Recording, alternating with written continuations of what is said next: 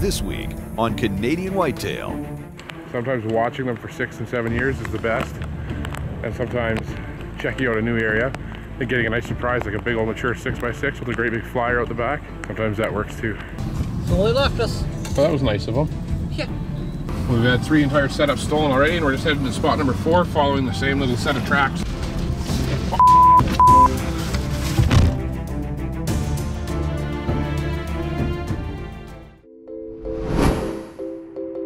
Deer hunting is a lot like life. It's not easy, and if you want results, it's a lot of work. And like life, there's no shortcuts, no workaround or easy way to your goals. And if your goal is to hunt the biggest free-range whitetails that have ever walked, it's 365 days a year of preparation and dedication. For us, that's all fueled by a passion for whitetails, and to share these hunts and the stories of these deer on film. As do-it-yourself hunters, success means a never-ending cycle of getting ready, scouting, and setting up, until all of that work is not work anymore and it simply becomes your lifestyle and what you do. And you do it so that when the season is finally here and it's time to head in and hunt, you have a chance. A chance for that one moment, that 1 second that we all dream about, a chance to experience that feeling that when all your hard work pays off, and that giant steps out.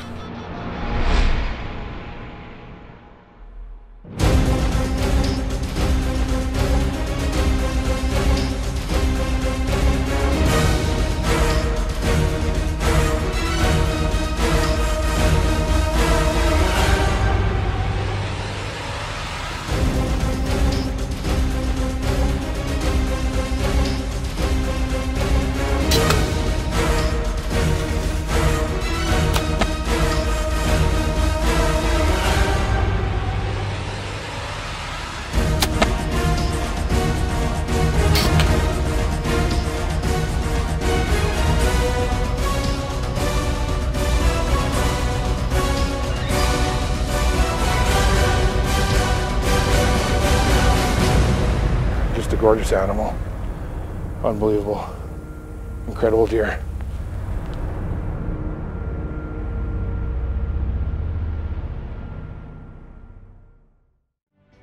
Dean Partridge's Canadian Whitetail is proudly brought to you by Ozonics, undetectable, undeniable. Limb Saver, products that work. Big and J long range attractants. The aroma is super strong. The range is super long. Excalibur crossbow, the most trusted crossbows on the planet. Under Armour, never detected, always lethal. Elite Archery, the world's most shootable bow. Central Boiler outdoor wood furnaces, performance and value by design. Bog Pod, monopods, bipods, and tripods. The Whitetail Institute of North America, premium food plot seed specifically engineered for whitetail deer. And by the Heater Bodysuit, #1 in cold weather hunting gear. The more time I spend in the deer woods, the more I'm drawn to the setting up, the scouting, and filming others, my friends, capturing that moment when they have the opportunity to take that deer of their dreams. That's largely took precedence over my own hunting and turned into a passion of its own. And as you'll see later in this episode, whether it's sports, hunting, any aspect of your life, there's always that small percentage, that 1 or 2 people that would like to take what you love to do and try to take that away from you, try to ruin it for you. To be with the hunter running the camera when a giant steps out, for me, is the ultimate high. To be the witness to all the hard work paying off has become something very important to me, just sharing these experiences with friends. It's just what I love, but I definitely still hunt. And every now and then I'll find a deer that catches my eye. And when that happens, it's right back to hunting mode. And late last fall, when we found a buck, that certainly caught my eye. By chance, on a new scouting mission in a brand new area, we found him. A big mature 6x6 with a big split flyer out the back. Well, I was in love. And with no time left, we were going in to get set up. Well, it's pouring rain and half tornado winds, but it's already October 11th today or 12th? 11th. And we got permission on a new piece of land 2 weeks ago. We put a trail camera up there. The season closes here on the 15th, so just in 4 days. But we just checked the card, and there's a really nice mature 6x6 with a big flyer out the back. And he's been through here every day. quite a few days in good daylight. And we've only got 4 days before the season closes, and then it's closed for 5 weeks, and then it's back open for 2 weeks. Yeah. So we're not going to wait. We're going to go get wet and put up a ground blind. That's what we're doing. And get wet we did, but that was really our only option. We got the blind up and ready. Stevie's just finishing cleaning up the shooting lane, and it's still pouring rain, so we're just going to get out of here. The wind cover up any noise, and the rain, well, the rain will wash away any scent that we're here, so the only thing that's going to be here is this blind. It's out of place.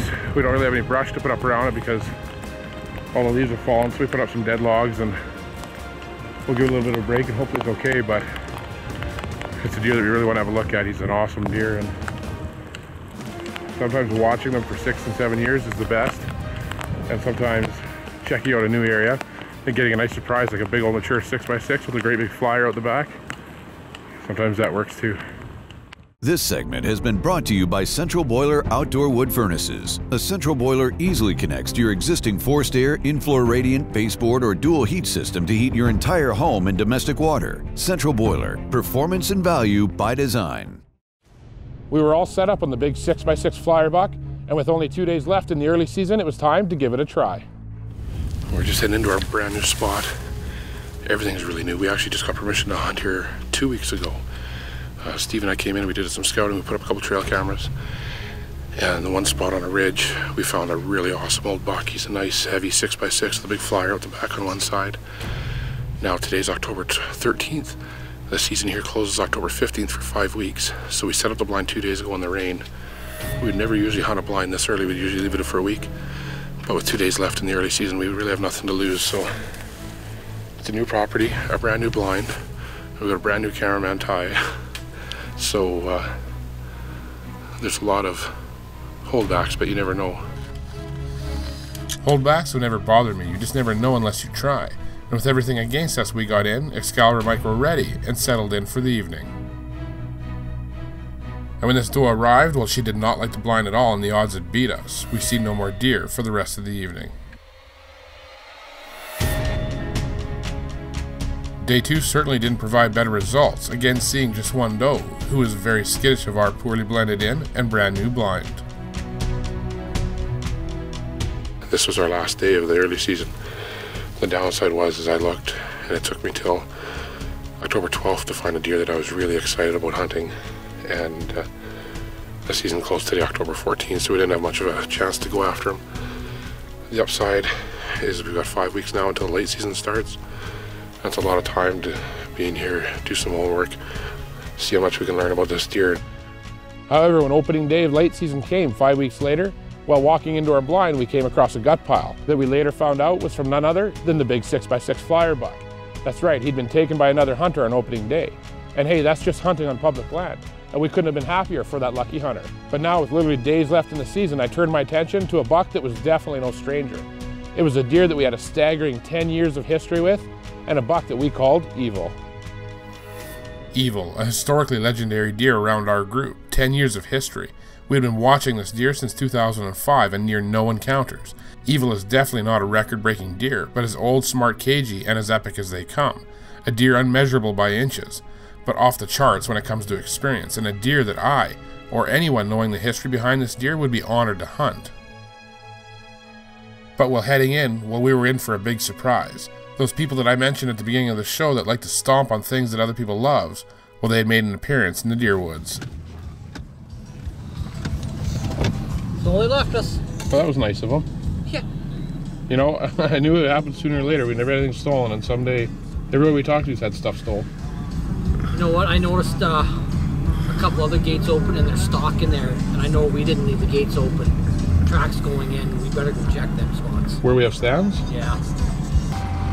We've had 3 entire setups stolen already, and we're just heading to spot number 4, following the same little set of tracks that go to each spot.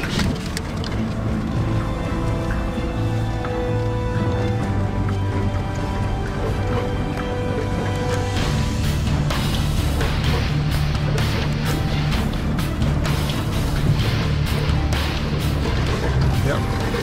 There's the chair.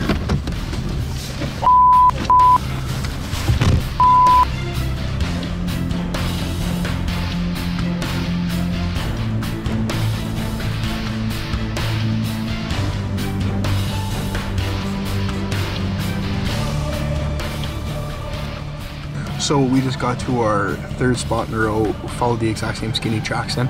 They took our blind, they took our camera, they took the one chair, they left the big chair. So I mean, we're kind of at a loss here.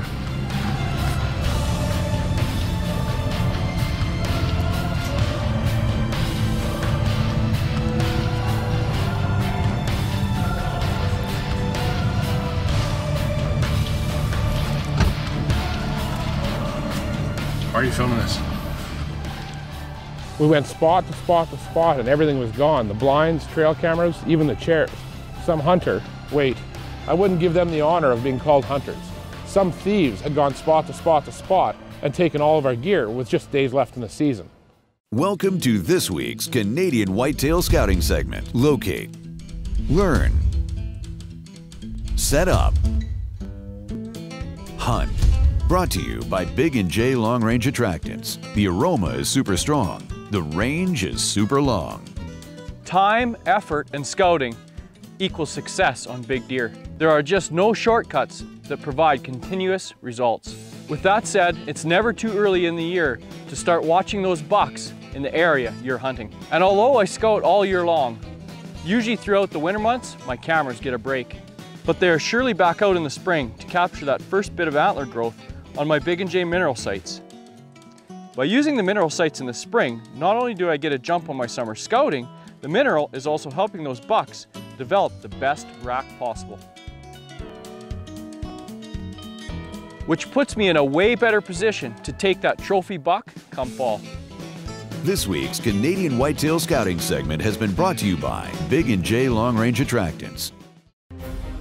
This segment of Canadian Whitetail has been brought to you by Hoyman Premium Tree Saws. Hoyman Premium Tree Saws, the first truly extendable folding saws. Well, now what's the plan? Well, now we head back to the house and grab some more blinds, get reset up. Well, we're setting back up because they're we're not moving. I mean, they're not going to win. Well, we got deer that we've been watching all year here, and we need to get on them. So there's always more blinds. yeah.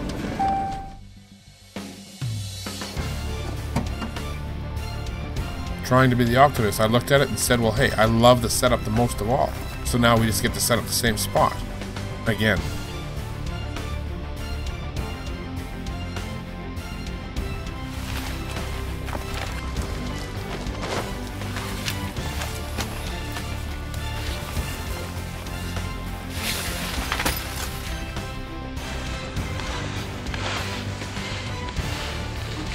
Well, surely there's a lot of things that you can do to me, to us.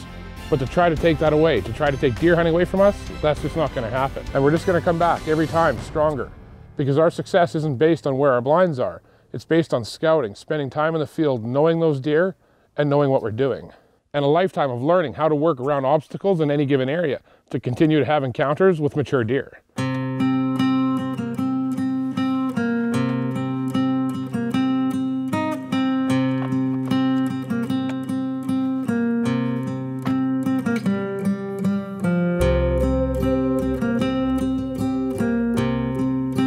Working around obstacles is just what we were about to do, and with only days left in the season, we were headed in, just a day after the thieves had visited our spots.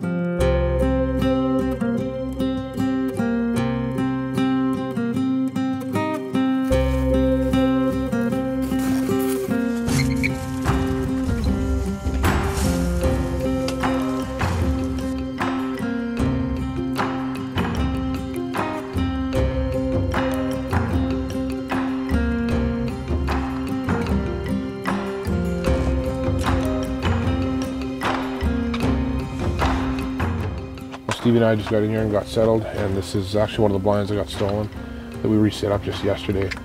And I think, judging by everything that we looked at, by the tracks from the people that stole all our stuff, it looks to me like we got the blind up in time, and it's not really going to hurt much because I think we got the blind up before any deer came through there and seen it. I think those blinds were taken either late at night or early in the morning, and this is the spot that Evil's at, and he's a pretty tremendous deer, and these guys aren't going to ruin our hunt. I mean, it's not my concern whether or not we shoot a deer. It's my concern that we're sitting here in the bush enjoying this. And I mean, it's the middle of the rut. Anything can come through. There's Evil, and we're here, and we're not going to let it bother us, and we're just going to enjoy our night. Right, Stevie?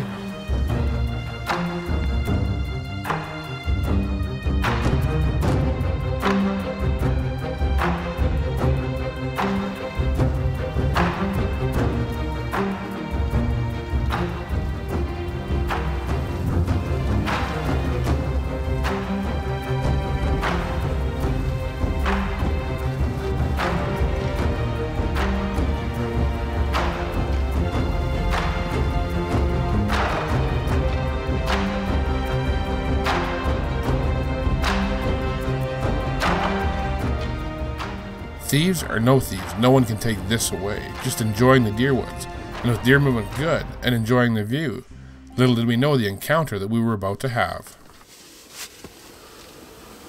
I think it's evil. Yep.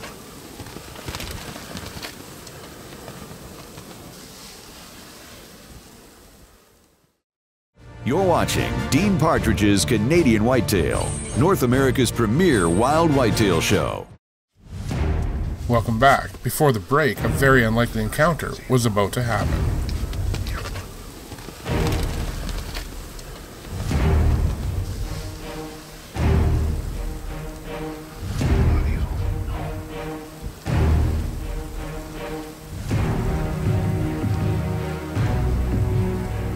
For the first time in years, I was on the spot, with a stranger buck out front, and he was big. Jumbo big.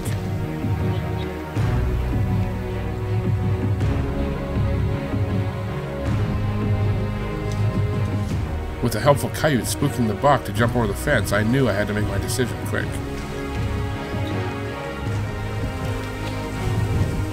And after getting a good look, it doesn't take me long to decide to take this beautiful mature deer if given the chance.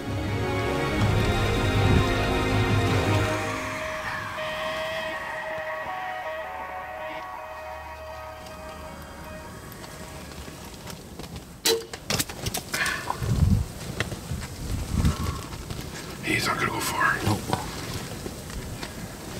He's down right there, I think. Yep, you see him? Yeah. That is a perfect example of what happens in a rut. We're sitting here for a deer that we've got like a decade of history with. Yeah. And we just shot a big mature deer that I don't believe we've ever seen in our life, Steve. No. Like on the trail camera ever. And he come up, and I thought when he was coming through the swamp there, I could see him before you could see him. Yeah. That dark forehead, I thought, oh, here comes Evil. He come out, no, he's way too wide for Evil. That was awesome. I tell you, I mean, what we love is to watch these deer, you know, mature over the years, and it's taken precedence even over the hunting, is just to follow these deer. But I'll tell you, it's just as exciting to hunt the rut. I mean, usually we hate the rut because we base all our hunting on patterning, eh? And during the rut, they don't have a pattern, so it's kind of hit and miss. But there's something awesome about, I mean, that's a giant body deer, eh? Oh. Big wide, like 22-inch wide, mature whitetail that you've never seen in an area that you hunt incredibly hard, just out of nowhere, eh? Yeah. He didn't go very far at all, did he? Nope. See him right there? Yeah, just went over the hill. There he is, hey? What a gorgeous animal. He's wide, isn't he? Awesome wide. Yeah, nice brow tines. That's just incredible. I mean, we watch these deer for years and years, and we watch them grow up, we watch them mature, and then we target them. And it's probably been a decade since we've shot a stranger buck like this, hey? Yep. And I tell you, it's a lot of fun watching these deer grow, but it's just as much fun to have an opportunity at a stranger deer like this. And that means that there's a good chance that Evil will get to live. And for guys that know me, know that I'm completely all right with that. That actually might be the best case scenario, because we've watched that deer for nearly 10 years now, and he's a pretty cool special deer. And this is a pretty cool special deer, but just an incredible year. I mean, we had a tough year, and to get a reward like this for a lot of hard effort is just unbelievable. Look at the head on him, hey? Yeah, he's got a head like a horse, a big Roman nose on him. Big Roman nose, yeah. He's a mature buck, there's no doubt about that. He towered over that fence when he came out to jump across the fence, hey? Yeah, he sure did. Just a gorgeous animal. Unbelievable. Incredible deer. You know, I thought a lot about how to finish this episode talking about these thieves, about how they're not going to push us out of any given area, and what a problem people like this are in the world today, and also the huge threat they are to hunting as a whole. But then I decided I'm not going to give these thieves any more screen time. That's for the police to deal with and for us to learn from. Sure, now we have to set up multiple trail cameras at each spot and watch the gates, but focusing on that here, right now, well, that would take away from the most amazing part of this whole experience. The beautiful old buck that we were so fortunate to have an encounter with, who was actually the first deer in nearly a decade that I've taken without having a history with. And having taken that deer while hunting the buck that we have the most history with was truly a unique and appreciated experience. And that's what I'm going to see when I look back on this season, and what I'm going to appreciate, and what I'm going to continue to appreciate year after year. Thanks for watching this week's episode of Canadian Whitetail. Closed captioning for Canadian Whitetail is provided by huntsask.ca. your information source for Canada's best whitetail hunting. Hunt Saskatchewan, Canada. Canadian Whitetail has also been brought to you by Ramcat Broadheads, hits like a ram, cuts like a cat, Kula Buck, portable walk-in cooler systems, Scott Archery, CBE bow sights, and Black Eagle arrows. Canadian Whitetail has also been brought to you by these fine sponsors: